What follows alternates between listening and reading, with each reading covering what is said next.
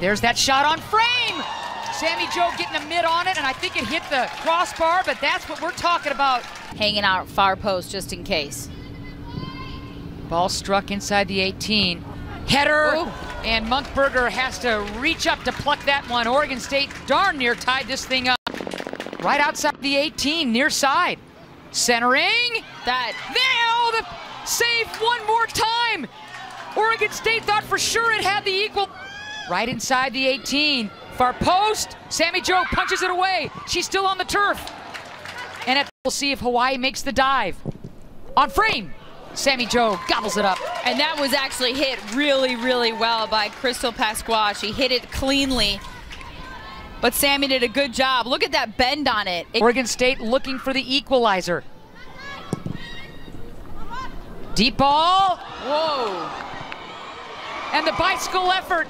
Oh my gosh.